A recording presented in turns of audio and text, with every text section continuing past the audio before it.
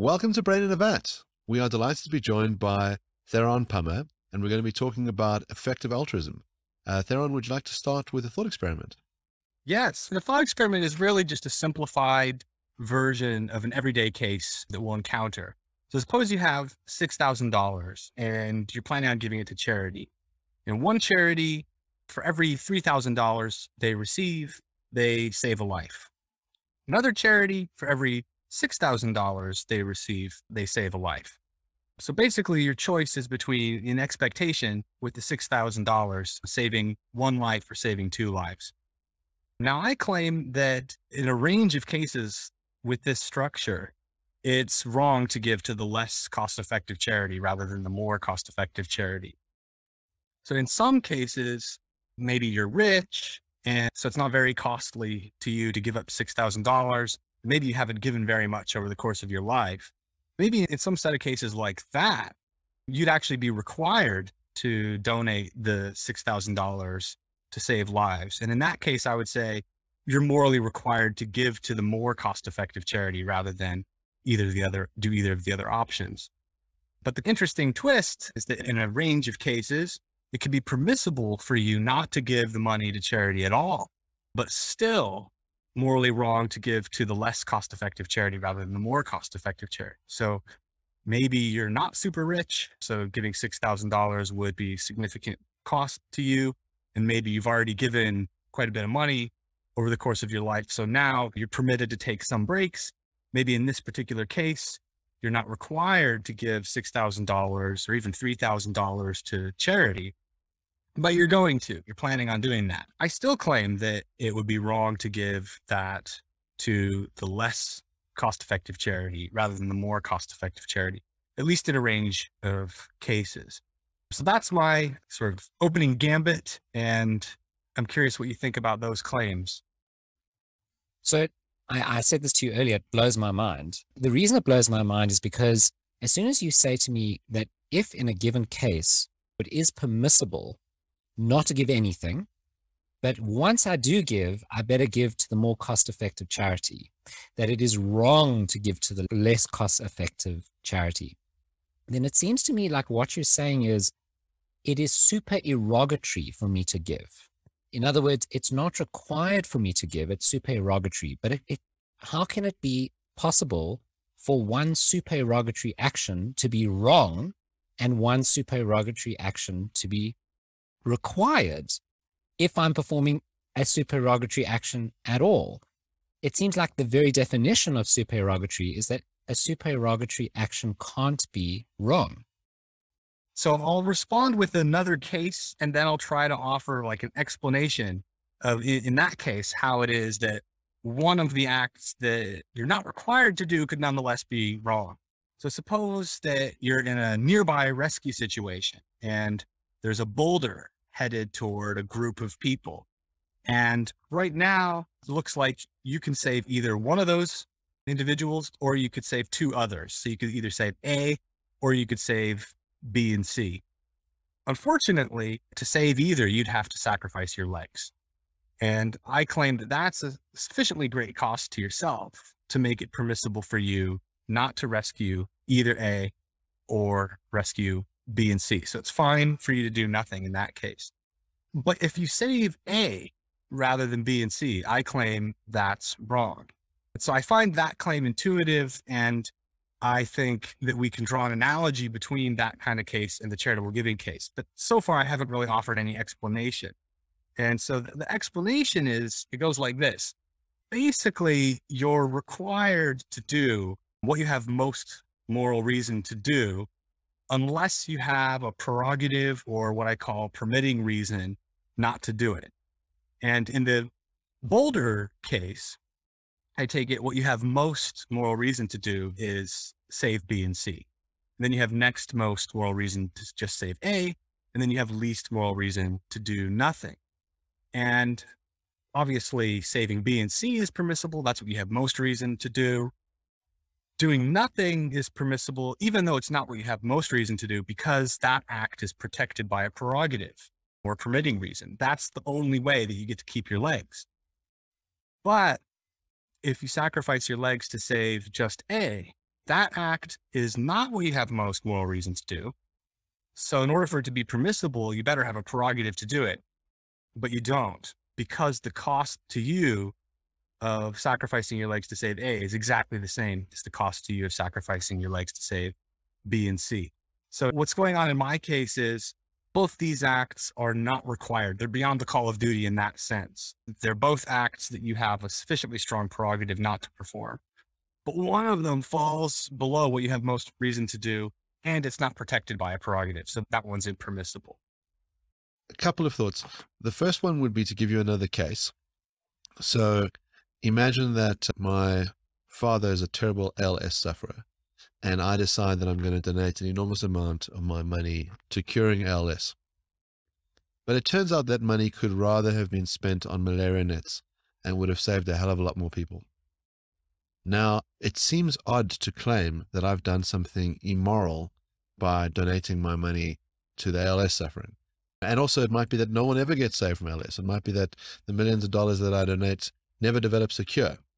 But it would be odd to say that I've done something wrong. It seems that if my obligation whenever donating is to maximize, well, then most donation is immoral, that there would be some strict hierarchy of charities that one ought to donate to only in the event that you're donating, and that if you fail to do that, you've done something immoral. And I wonder about, when we say you've done something immoral, who have you wronged? So in your Boulder case, it's not clear to me who you've wronged. We think that it's perfectly permissible to do nothing. So I'm not going to lose my legs for either of these three people. And we said, that's fine, of course. No obligation whatsoever to lose your legs. And then let's say I said, I kind of arbitrarily say, I just like the look of A's mustache, and that's why I'm going to lose my legs to save him. You say, no, you've done something incredibly wrong. You should have maximized. You should have saved B and C, and the mustache is a kind of arbitrary thing to push you over the edge. Now, who have I wronged? Did I wrong B and C? I didn't owe them anything. I didn't wrong them when I did nothing. So when you say my failure to maximize is wrong, what have I wronged? What principle? Good. Yeah, I mean, on the ALS example, I mean, I take it that we have personal projects that can both permit us not to give to charity and to give to less effective charities rather than more cost-effective charities. So if a project could permit you, if it could be sufficiently significant to permit you not to even give to charity, then there would be ranges of cases where it would also be sufficiently powerful to permit you to give less cost-effectively rather than more cost-effectively. So in cases where that's not the case, right, where like you have two ALS charities and they're kind of equally in line with your projects and one would save twice as many lives, then my claims about my original case would get off the ground. And same with the Boulder case, because then there's no difference in cost to you. Now, I mean, I don't think that like any old project will do though, right? It needs to be more than just a little fleeting desire or whim. I think it needs to be something that's important to your life. It needs to be a significant cost to justify falling that far short. But I think it's possible for there to be projects that are that significant. On the who is wronged question, I mean, that's a really great and deep question, I think, about the classic toric numbers problem, where you could either, even before bringing costs into the picture, right, you could just imagine, like, I could costlessly save A, or I could costlessly save B and C. If I save A, who have I wronged? It doesn't look like I've wronged B and C because they're just individuals. I can't wrong the whole group of B and C. That doesn't really make sense. At least this is what some people say who are skeptical of the claim that I'm required to save B and C rather than save A. And there are different ways that one could respond. I mean, one is to just say, well, some actions can be wrong even if they don't wrong anyone in particular. And I'm actually quite attracted to that view. If not in cases like this, then I could tell you some other cases where I definitely think it's plausible that you can act wrongly without wronging anyone in particular. But yes, it's more controversial in a case like this, where you've got particular person A and particular people B and C over there to claim that acting wrongly by saving just A would not wrong anyone. But look, you could say, B and C were wronged. You failed to take into adequate account the moral reasons in this case. So there's a moral reason to save A's life, and there's a moral reason to save B's life and a moral reason to save C's life. And there are objections, of course, to what I'm about to say, but it seems plausible that you could aggregate the reasons in some way, in some shape or form, so that it's not that we have to say that two reasons are twice as powerful as one, but it seems plausible that there's more reason to save the two rather than just save the one. And so if you fail to respond to the balance of moral reasons appropriately by just saving A, then plausibly B and C could say that they were wronged in that way, that you didn't take account of the reasons and weigh them up properly. I wonder whether you don't have a demandingness problem.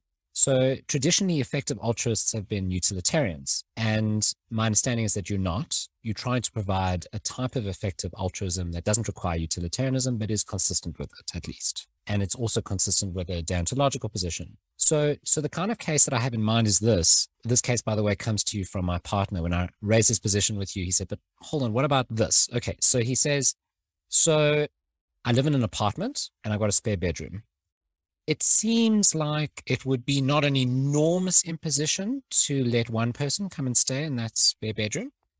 But if I'm inviting one person to come and stay in that spare bedroom, a homeless person off the street, I could invite two persons to come and stay in that spare bedroom, and maybe three, one on the couch. And at some point you're going to say, but hold on, your personal projects are being threatened. So perhaps it's going to get in the way of very important projects that you have in your life. But now I ask myself, so why do those personal projects matter? Because that guy at the moment in Johannesburg, it's very cold and there's people on the street who are not being looked after by the state. It seems like no matter how important my personal projects are, maybe one of them is this brain in a vat recording, there could be someone on that couch right now. And that seems more important than my brain in a vat recording. Why do these personal projects matter in light of these much more serious concerns that people around me might be having? And if we're not going to stop at 1, 2, 3, maybe 4, 5, where do we stop? And aren't we landing up in the same demandingness problem that utilitarians face? Well, like I responded to your other question, I'll try to just give another case and hopefully see if you share my intuitions about that case, and then try to draw analogies back to your example. So imagine that you've entered a land where every minute you could stand on a green button, and that would save a different, perhaps unseen, anonymous stranger from getting killed by a boulder. So they're on the other side of a wall. Maybe they're nearby though, and you get the information from some reliable source, like on your iPhone. And it looks like, yeah, each minute, the project-based prerogative or cost-based prerogative have to have that minute to yourself is very weak. I mean, it's just 1 minute. And the reason that you have is incredibly strong. It's to save a person's life. Even if it's an unidentified person, it'd still be saving somebody's life. So it looks like if you're just weighing prerogatives and reasons at each time in isolation, you would be required to stand on that green button for your entire life. And now I take it that the cost would be too high. So I'm taking it as kind of an intuitive starting point here that you could, of course, disagree with, but I'm taking it as an intuitive starting point that you're not required to stand on the green button for your whole life. Now, at what point can you get off the green button? I'm not sure. I mean, there are going to be epistemic issues about that, but also issues about vagueness and cutoff points. Like if you say, well, you can get off after saving 1,000 people, then that invites the objection, well, why not 1,001? And if you try to dodge that sharpness cutoff issue by saying, well, it's vague how many people I have to save, then that has its own set of puzzles surrounding it. So in the book, I just say, just spot me some kind of cutoff point. So I know that there are issues about sharpness and vagueness here, but let's just imagine that there is some cutoff point, whether sharp or vague, that's in principle acceptable. So we could set aside that issue temporarily.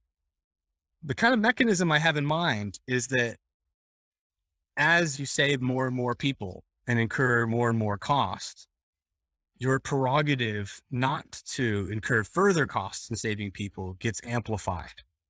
I think it's not just the past costs that you've incurred that are relevant, I think it's also future costs that you reasonably expect you will incur.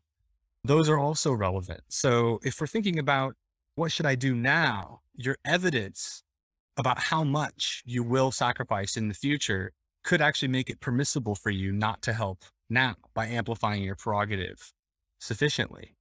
And actually, it could turn out that at each time throughout your life, while you're in this case I'm talking about, where you confront another minute of standing on the green button, at each of those times, it could be that you reasonably expect that you will stand on the green button enough, as it were, and at each time thereby make it permissible not to help at each and every time. But that doesn't mean that it's permissible never to help at all, because I'm assuming that if you never helped at all, then you wouldn't be able to reasonably expect that you're going to help enough. So the thought is, there is still a sense in which you're required to help enough in order to get your prerogative sufficiently amplified. So if you weren't helping enough, then there would be some particular cases where you wouldn't be able to reasonably expect that you're doing enough, and then your prerogative not to help wouldn't be sufficiently amplified, and it would be wrong not to help. So how do you deal with an objection from someone who says, I'm a self-owner. I own my body. When you require me to do something for someone else, that amounts to slavery. When you say that I'm obliged to do it, as opposed to me acting out of discretion, you're forcibly using me against my own will, and that's wrong. And so when you say I have to stand on that button for some minute, a person can say, I don't have to stand on it once, never. It's my life. I can do whatever the hell I want with it. And if I decide to stand on this button, I'm doing something beyond the call of duty, and you should pat me on the back if I do it. But if I say, I'm going to spend the rest of my life sitting in a swimming pool, sipping martinis, that's my life.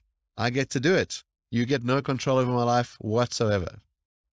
That is a very undemanding view. Yeah, so I find it plausible that you do have some prerogatives that are based in property rights. So if you have a property right to something, then that can give you some autonomy-based prerogative to do with it what you please. But I mean, these things have their limits.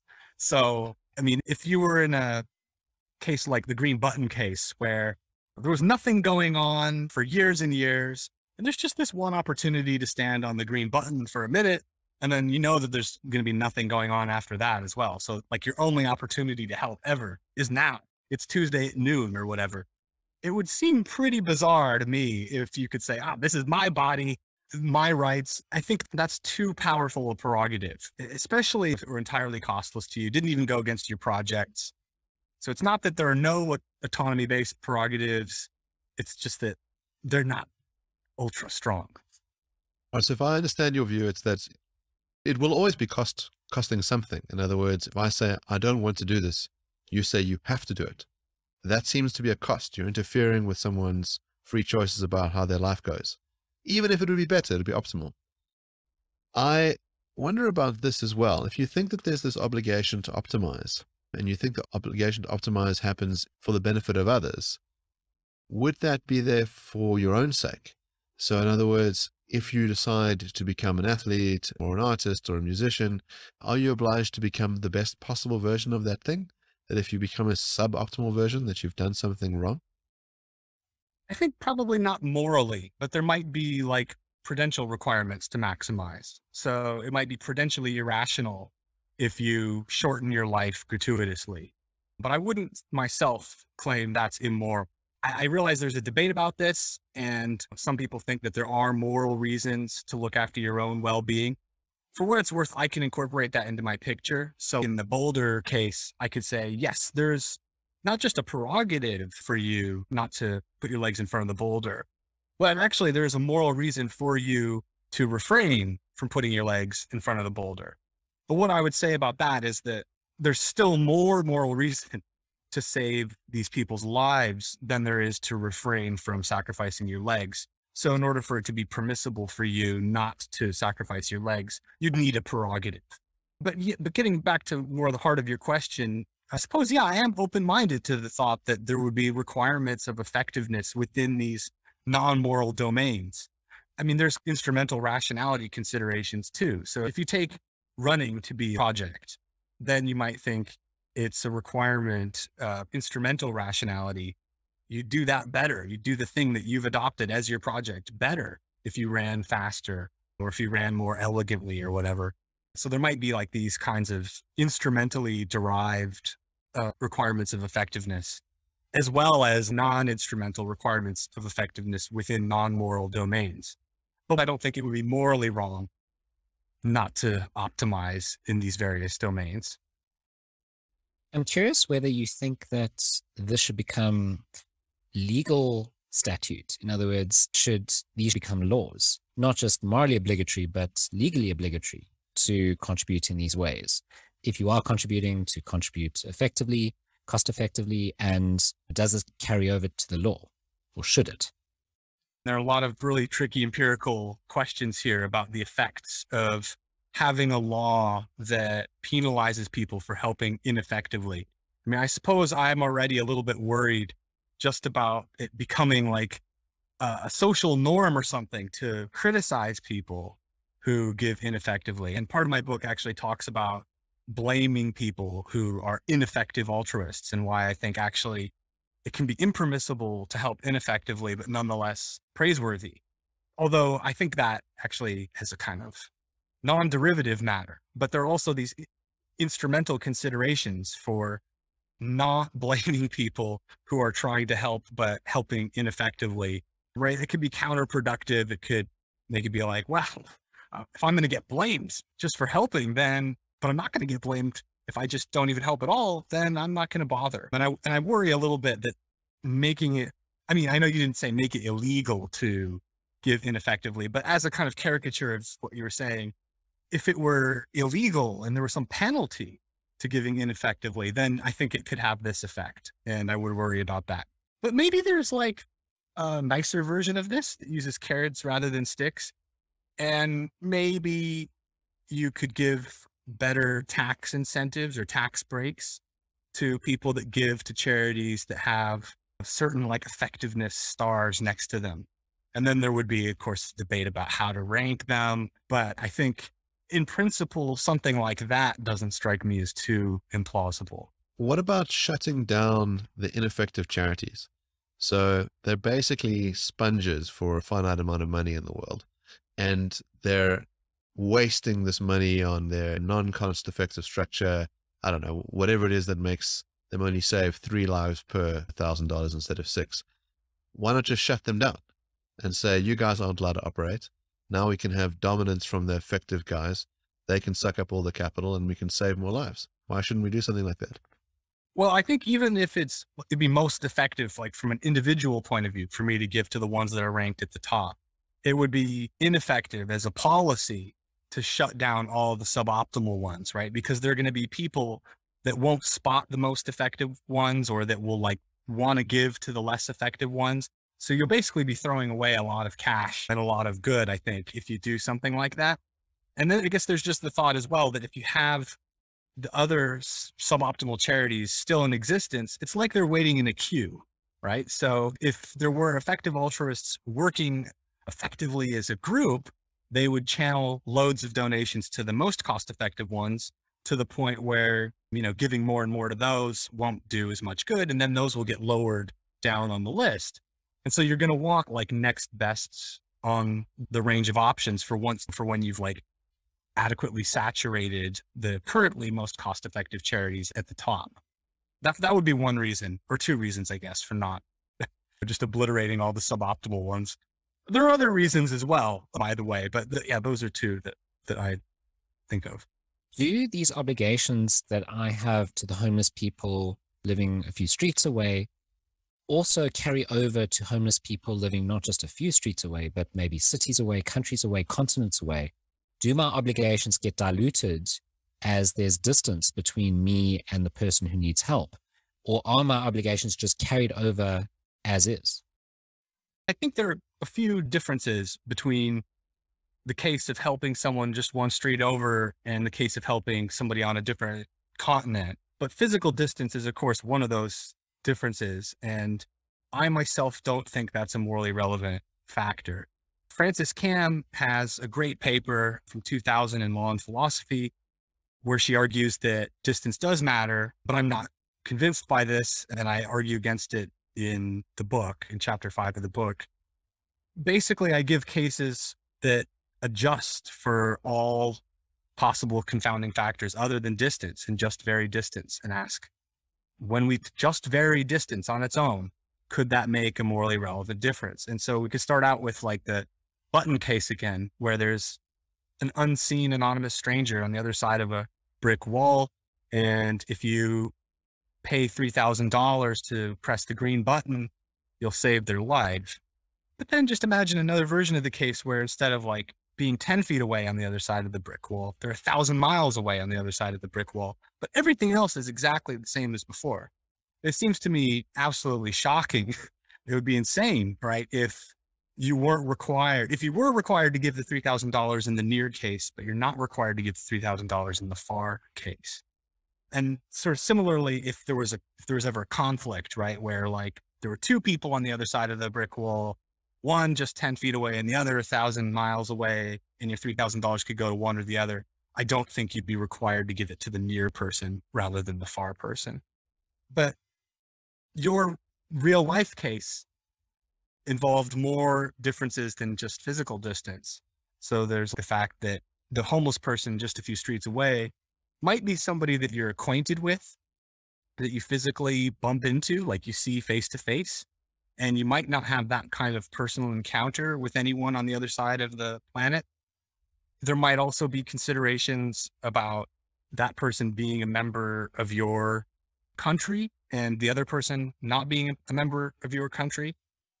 I myself think that's another factor that is not really relevant in the life-saving context. So just having membership to the same country or sharing the same passport, even if that does give you some special reasons to favor a compatriot over a non-compatriot, it seems to me in these life-saving cases, it doesn't give you enough reason to make it a requirement to save the compatriot over the non-compatriot, or require you to incur much greater cost to save the compatriot rather than the non-compatriot. But on the like kind of thing I mentioned in the middle, right, where you'd encounter the person, they're an acquaintance, you might bump into them. I suppose I don't know, I'm a little bit more open-minded about that making a moral difference, possibly in itself, but possibly just because of the impact it would have on you. If you're walking past someone every day and you see them, that could have a psychological toll on you. There's considerations like that to do with your own well-being that might actually make it plausible that you could at least be permitted, if there was a conflict in how you use your resources, it might be at least permissible to help this nearby homeless person rather than a distant homeless person because of those cost considerations. But as I say, maybe this thing about personal encounter has independent moral weight. I'm not sure. In the book, my line is that it doesn't have very much moral weight, but outside that project, I'm really not sure how much moral weight it has. I don't think I would have to change too much about the overall argument of the book if I did claim that having a personal encounter gave you special moral reasons. So we can turn to a real life case. So during the pandemic, one of the questions was, how should we best distribute life-saving vaccines? And we can imagine a number of different distribution methods. The one would be to say, whichever countries devise it or manufacture it, they can provide it to whoever will pay the most to them or to the citizens of that country.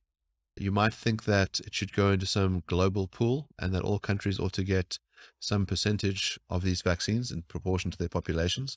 You might think that countries that are less likely to be able to distribute it effectively shouldn't get any at all because they'll waste them. So in South Africa, for example, some vaccines went to waste. They weren't used. This has been the case in much of Africa, that there's been high levels of vaccine hesitancy or that there's been corruption. So you could take the view, we're not giving you any vaccines because we don't think you'll use them or you won't use them effectively enough. Or you say, well, some are going to go to waste, but we think that we're cosmopolitans here and we should try and save an equal number of human beings across the planet. Even if some are going to go to waste, some Europeans are going to die instead of some Asians, but that's how it must go. So if you're an effective altruist, not as an individual who's giving to a charity, but you're an effective altruist as either a state or a vaccine manufacturer or a one world government, How does that go? That's a great question. I mean, the truth is I'm really not sure. And again, this is a question where there's a lot of empirical stuff that would factor in. And if I were better informed, it would change how my answer goes. So I'm afraid I'm going to have to give you a kind of like philosophy answer that might not get all the way to the real world case. But I suppose one question would be whether or not it's the benefits to the people getting the vaccines that is all that matters here, or whether other considerations like giving them the chance to use something could matter independently. And so you might think that really you should be giving people chances to use a resource, and everybody has an equal claim to the resource, even if ex ante, that some significant portion of the people that you give it to aren't going to use it in a way that would benefit themselves. So I think that's one debate to be had. And if you take the view like it's benefits only, and you combine that with an effectiveness optimizing requirement, then that could have some of the implications that you're suggesting. You would not give it to countries where there's no ex ante that they were going to use the resources effectively. But if that's not your view, and you're just wanting to like optimize the chances of using the resource, and you think it matters that people have a choice, that's sort of part of it, then that might not have the implication. But still, whenever there's an optimizing requirement, I think that's going to run into issues about fairness, right? So like, it might be that you could give one life-saving resource to one patient, and it's known in advance would benefit them to a greater extent than if you gave it to another patient. And there's this huge like debate in bioethics about whether instead of just giving it to the patient that would result in the most quality adjusted life years or whatever, you should give them a fair chance. You should toss a coin. And actually, I think something like that is plausible within certain like ranges of differences in welfare. So if somebody that was going to get the resource wasn't really going to get very much out of it at all, it was going to be almost a waste, then I think you're not required to toss a coin. But if it's like kind of close, then I could see the argument based on fairness for tossing a coin. Although even if you were required in that sort of case to give each patient a 50-50 shot when the difference in well-being is like sufficiently close, maybe you could extrapolate that to the macro scale of distributing large numbers of large amounts of resources. And you could argue that even if one of them is not optimal, there might be a reason of fairness to give them an equal chance or to hold some kind of randomizing lottery. I'm wondering whether you don't have an epistemic problem or a knowledge problem. So the prototypical cases you give, we kind of know what's going on. So you're going for a walk and there's person A who's going to be run over by a boulder. There's persons B and C who are going to be run over by a different boulder. You know that you see exactly what's going on. You see both scenarios. You can jump in and help B and C, or you can jump in and just help that. If you help the one set, you're not going to help the other set. And that if you do help B and C, it will be doubly as effective as helping just A. So there's no knowledge problem there. But in a lot of cases, we don't have full knowledge of what's going on. So when we contribute to a charity, we don't really know how effective they are. We don't just know that ahead of time. And especially, we might not know about all the charities that exist. So when you're evaluating whether my actions in giving to a particular charity are right or wrong, or optimal or not optimal, is what matters for the equation of whether my action is right or wrong, is what matters whether what I know, and given what I know, it's the actions that I perform, or is it what I should know? So how, the optimal agent, how much time does he take to work out what all the options are and what the effectiveness of each option is? Or is it what just happens to happen?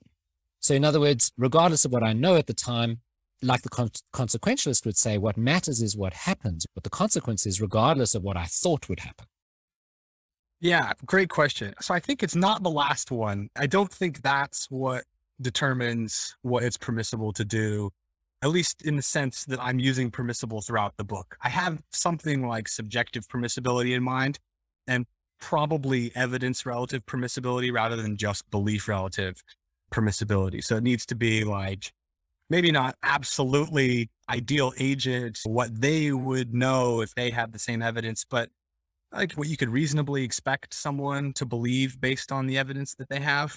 So I think making permissibility relative to that kind of evidence is the standard that I have in mind.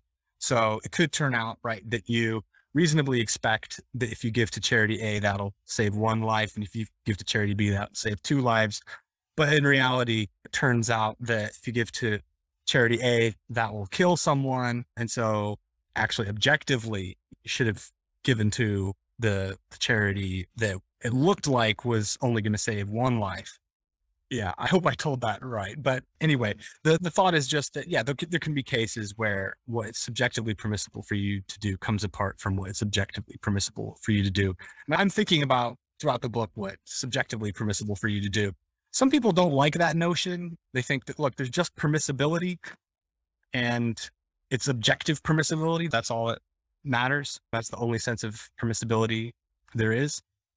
And I suppose, like, I don't want to have a fight with those people. I could just say, well, okay, what I'm talking about then is what a morally conscientious agent would do or something like that. So I'm not sure if this is the only epistemic problem you were getting at in your question, but there's also, yeah, just the fact that in these cleaned up rescue cases, right, even if we're just focusing on subjective permissibility, it looks like you're very certain that if you put your legs in front of the boulder, this will save A, or if you put it in front of the other boulder, this will save B and C.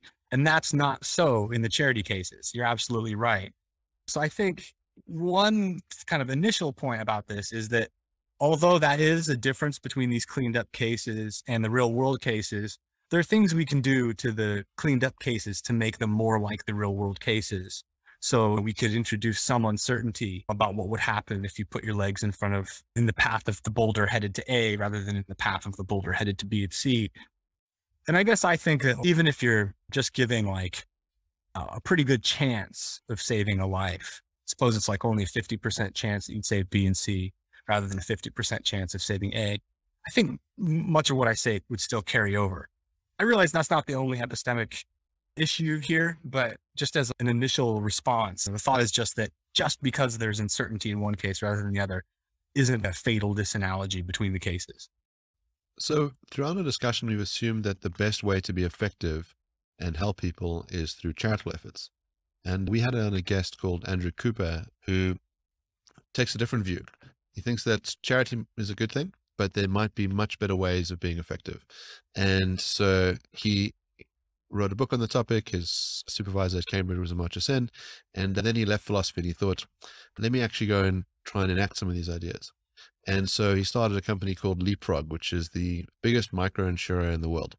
So I think they administer about $2 billion and started an industry that basically provides financial products to the poorest of the poor who are completely excluded from the market. And that industry, I think now is a multi-trillion-dollar industry. Leapfrog itself affects 324 million people who beforehand had no access to various products that have helped uplift them out of poverty. And the idea is that charity isn't very sustainable, that people will give for a limited period of time. You yourself acknowledge that it's not always obligatory to donate, but if you're providing people with returns on their investment, well, they have every reason to keep giving you more money because they're making money out of it. And it so happens to be the case that a bunch of poor people are benefiting. So some of the products that are useful for people in the microinsurance setting, Ahmed Yunus pioneered this idea of lending small amounts of money to women to start garment businesses. Those few dollars, ultimately generated sufficient earnings for them to kind of feed their families and help them grow businesses, much more sustainable. The insurance setting, you have people being provided with life insurance for only those that have HIV with the proviso that they take antiretroviral medication. So you have a benefit for both parties. So someone who'd given up on life because they thought they had a death sentence wants an insurance product. No insurer wanted to insure someone because they seemed like they were going to die. And so someone fulfills the gap in the market. The person doesn't die because they take the medication. The insurer only pays them much later down the line. And this person now becomes a functioning, healthy member of society. There's all sorts of products along these lines. If one cares about being effective, shouldn't one rather be investing in these kinds of things as opposed to giving to charity? And maybe you might have an obligation to give charity, but you ought not to be investing in companies which, let's say, aren't performing these social goods. You should be maximizing profit with purpose. Yeah, I'm very open to that as a possibility. So there's still a question as an individual, what kind of difference can I make, right? And if we're talking about what sort of policy would be best here, then that's a different question. But as an individual, it might be that I recognize that one system, the one that you mentioned involving micro lending, is a better, more sustainable system in the long run than one where people are continually dependent on the almost like whims, or I don't know, they're dependent on the decisions, at least, of other people, third parties, or perhaps foreign third parties, right? So that's leaves them quite vulnerable. And you might think that's a suboptimal system. So there's a question though about what my individual difference can make given the way things are currently set up. And I have to do a calculation where I could make a big difference to one person within a suboptimal system, or maybe make a less clear difference within a system that, if it worked, would be best over the long run. I mean, within the effective altruist community, I think it's been the case that, at least when focusing on extreme poverty, the effective altruist community has looked at things like interventions that are backed by evidence, that have randomized control trial backing. That's not so much the way EA is operating now. So I think over the past, I don't know, 6-7 years, they've moved away from this and are considering all different kinds of evidence and cases where there's like a complete lack of evidence as well. So we have to just go on almost like our hunches, or the hunches of people that are experts in the relevant areas. And that's especially been the case in the context of trying to reduce existential risks.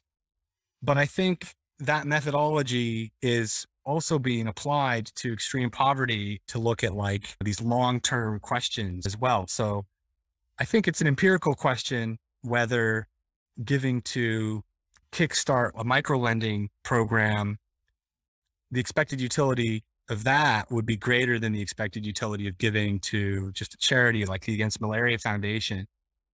But if it turned out that the expected utility was higher, then I don't see any like reason that an effective altruist should oppose that. I think they would be very much behind that.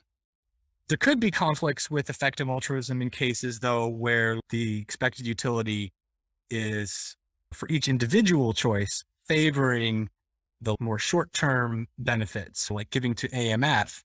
But nonetheless, if we all worked together to give to the micro-lending program, this would be best. And yeah, there are these puzzles about conflicts between individuals and collectives in their altruistic efforts. And this is also something that's been on the radar of effective altruists recently, trying to overcome these each we dilemma kind of situations. But yeah, I think in principle, the easier answer, the one that doesn't involve so many puzzles, is just that, well, yes, the expected utility could be high enough in some of these micro-lending cases that even like on individualist grounds, it could be better or on a par with giving to Against Malaria Foundation. Another interesting application of that problem is paying your taxes. So you could pay into a system which in many countries is deeply ineffective. Certainly in South Africa it is. We have a highly inept government, and your taxes are generally going to the lining of politicians' pockets in South Africa. And you certainly could do more good by giving the same amount of money to either charitable organizations or to individuals. Arguably, you are actually making the world a worse place by paying your taxes in South Africa. There are other countries perhaps where taxes go to better use, but even there, you might argue that even if the government is doing a good job and the state is distributing your taxes in a fairly effective way, that there are still private institutions which would do it better. In those cases, let's just say that it was the case that you're living in such a country. Are you morally obligated to avoid paying tax and rather hide the money away and give it yourself to a cause that you think should receive it? Yeah, I mean, I think in principle, the answer is yes. In principle, I can imagine a government like evil enough that I should avoid contributing to that government. In cases where it's like, they're not pure evil, but they're just really ineffective, they're doing good, they're just doing like a little bit of good, then it's much less clear to me that you should just, especially when the difference in the good that would be done through your taxes and the good that would be done through private means is not enormous, then it's much less clear to me that it would be justifiable not to pay your taxes. I mean, I think there are obvious legal reasons for that, but there are also moral reasons. It might be that you're dependent on certain services and you would be free riding. You wouldn't be playing fairly with your fellow citizens if you didn't pay your taxes. So there will be like moral reasons not to cheat on your taxes that could be sufficient in, I would think, most cases actually, not to cheat on your taxes. Remember, I'm a non-consequentialist. So if you're a consequentialist, this might be a harder one to avoid. But I think there are reasons not to cheat, lie, and steal and things. So I think, yeah, if the government's just inept, they're not producing a whole lot of good, then I think my view would be don't cheat on your taxes. But they could be sufficiently evil that, yes, you should just break their laws to avoid contributing to further evil. I have no comment on which category South Africa falls into. Yeah, we're a perfect mix of malice and incompetence. So you hinted earlier at qualies, and it might be that when we're comparing life for life in charities, it's easy to just have this fide thing. We say, well, which charity saves the most lives for a particular amount of dollars? Well, that's the one you pick. But the world's more complicated. There might be different kinds of lives. So people of a different age, people with different diseases, people in different parts of the world. What metric do you think we ought to use if what we're trying to do is, let's say, reduce suffering? How much of that is about reduction of death? How much of it is reduction of disease? What kinds of rescue projects should we be engaged in, and what are the optimal kinds? Can these things coexist along different silos, or are we obliged to pick the best one and then put all of our money there? So I'm not sure what the metric is, and I'm not even sure that there is a single metric. I think you're absolutely right that it's easier when the harms and goods being compared are basically the same. We're just simplifying and looking at the number of lives for the amount of money. But you're quite right? Lives differ in terms of quality and length, for starters. And even that is enough to really complicate the picture, because you could imagine a case where the same amount of money could either extend one person's life by 80 years, or it could give 80 people each an additional year. Then you can also imagine cases that don't involve saving lives, where for the same amount of money of saving a life, you could prevent some number of headaches or toothaches. And a sort of like classical utilitarian view has it that you should just total everything up. And that in principle, if we're just minimizing suffering, we could in principle be minimizing suffering by preventing all the toothaches or hangnails or mild headaches or whatever it is. Maybe it's 1 million, maybe it's 1 billion, but there's some number of these like minor pains that it would be better to prevent than prevent one person's death, or even prevent one person's torture for a few years followed by death. In principle, you could just take any horrible ordeal for one person, and then there's some ungodly number of really minor things that would be even worse. So some effective altruists have that view. They have that fully aggregative picture in mind. I don't think that to be an effective altruist that you have to commit to that pretty counterintuitive view. You could have what some people call a partially aggregative view. So on a partially aggregative view, you should aggregate basically the way the utilitarian does, or full aggregationist does, but only when the harms and benefits are like sufficiently similar. So you shouldn't be aggregating when they're sufficiently different. So like a life versus a hangnail pain, they would say that they can't aggregate in a way that could make it more important to prevent all those hangnails than save one person's life. So I think that's probably enough. That's probably all you need to get something like effective altruism going, something like a partially aggregative view. And I guess my take is like, look, if you're trying to help the most in either a fully aggregative sense or a partially aggregative sense, that's enough to like qualify you as participating in the project of effective altruism. I think it's like, yeah, again, like a disagreement within effective altruism about which of these views about aggregation is correct. And like, it could turn out as well that there are incomparabilities. So there could be, because you mentioned all of these different dimensions of value. And we see this, like, especially if you look across cause areas. So like if you compare global poverty as a cause area with animal suffering, with the long-term future, those are dealing with three very different kinds of value potentially. And it might be that the best we can do is come up with a ranking that has like the best animal charity, the best long-termist charity, and the best global poverty charity. But we can't claim that one of those charities is more cost effective or does more good than the other.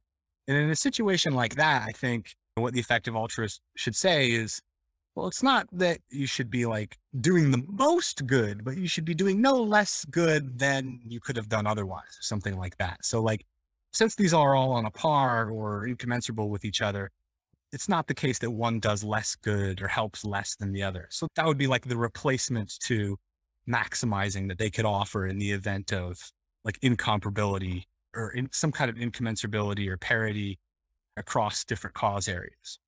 So it seems right to me to say that there's certain things that are incommensurate. And I wonder how far we can stretch that notion. So one is, you say, is this broad abstract category to say, okay, well, look, those things that are about animal suffering are just different from saving the environment or the destruction of the earth. And so we can just rank things in those categories. But you can imagine in the animal rights world saying, well, it's quite hard to pick between the suffering that stray dogs have versus majestic animals like elephants. Jeff Sebo took this view that we could kind of boil things down and add up the utils. And he thinks then maybe we have these massive obligations to insects, that farmers should just let locusts wipe out their land instead of killing them. You've got this literal holocaust against the locusts. So you're going to have a whole bunch of competing different views inside of each of these silos. And I wonder if the more we do that, the more that each person gets to say, well, look, I'm different. You must evaluate me on my own terms. Malaria can't be compared to ALS. They would just undermine the effectiveness of the project. That what we just have is 100,000 different projects, each of which says, well, I'm the best one in my silo of one. Yeah. Yeah, absolutely right. I mean, I think what you said is spot on. So I think it's implausible that the incomparability goes that far. So I don't think it's plausible that if you have two animals that are of different species, that's enough to say that there's no comparability between them. Like if you could save one cat or a billion dogs, you should save the billion dogs. But if it's like one cat versus one dog, maybe that's incomparable. Or one cat versus two cats, maybe that's incomparable. Certainly a billion dogs versus one cat, save the billion dogs. So I think there'll certainly be limits on how far this incomparability can stretch, just in terms of like plausibility points, right? But then there's another question which might differ from the like plausibility points question, which is how far can it stretch for the purposes of remaining faithful to effective altruism? And there, yeah, I mean, I'm not sure. Like, I think effective altruists would probably on the whole be okay with what I said about different cause areas. But I'm not sure what toleration of incommensurability would be within the EA community. I'm not sure about that. You mentioned that you're not using a utilitarian framework. What are the different moral tools that you use to argue in favor of effective altruism? It's mainly analogies to these rescue cases. So I think that our intuitions about rescue cases are important data that not only support a family of different principles, but potentially can be used for analogies to other cases if we can argue that there are sufficiently big relevant differences between the cases being analogized to. So I take an atheoretical approach in the book. It's not that I don't have any theories that I like or anything like that, but I just want the claims to be portable. I want them to be the kinds of claims you could pick up and drop into contractualism or Rossian pluralism or virtue ethics or what have you. I want them to be claims that pretty much all traditions, major traditions in moral philosophy could, in principle, at least partially get behind.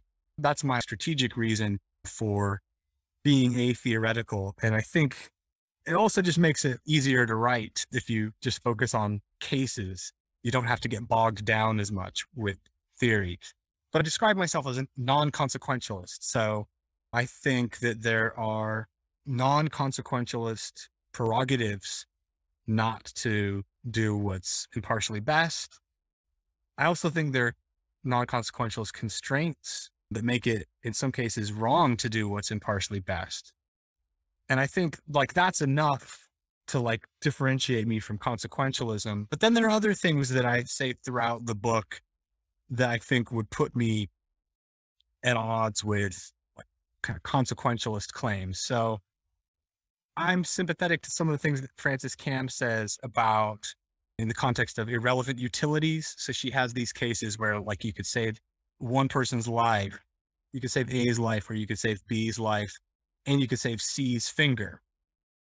And so consequentialists typically will say you'd be required to save B's life along with C's fingers, like can serve as at least as a tiebreaker. I think it's still permissible to save A's life or to save B's life and C's finger. So that's just an illustration of another way in which I don't think we need to be consequentialists to accept the main arguments in the book. I could say more about that if you like, but yeah, again, that's just for illustrative purposes. Well, Theron, I want to say thank you for a delightful conversation. We've already covered a lot of ground and it's been truly marvelous. Well, thank you so much. That was really a lot of fun, and what fantastic questions. Thank you so much for having me on the show. I should mention the name of the book, by the way, is The Rules of Rescue, Cost, Distance, and Effective Altruism. And it's forthcoming with Oxford University Press in November of this year, 2022.